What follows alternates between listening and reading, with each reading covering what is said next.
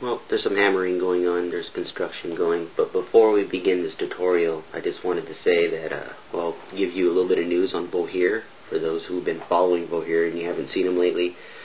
He finally got in contact with me, and he's going through some personal problems right now. They're very serious.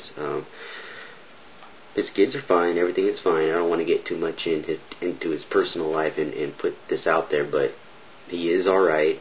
He just needs to stay away from his computer for a while and think and try to put his life back together.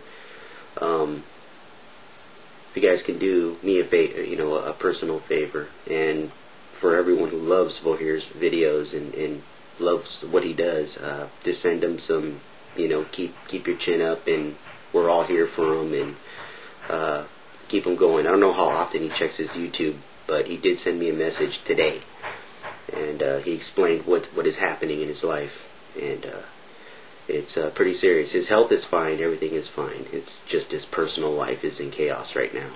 So there we go. Now, on a lighter note, when you're building this terrain and you're going into advanced terrain building, as you know what I'm showing you here, remember to have fun with it. Remember to just paint, free paint. Just do what you do. Just look at my techniques and stuff and go with it. You're going to mess up here and there. Your brickwork may not come out the way you want it. It's how you use your washes and stuff, and I make all my washes, and you guys see how I do it and how you water down the paints and stuff. But just paint. Just have fun.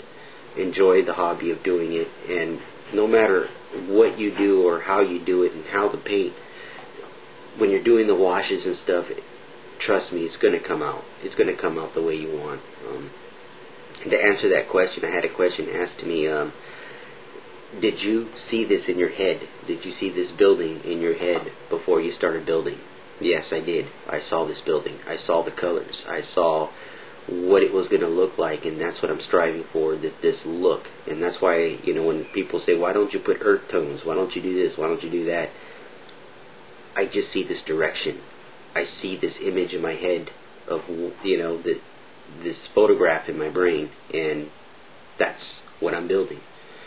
And it's coming out. So let's get to work. This is Ren Zero.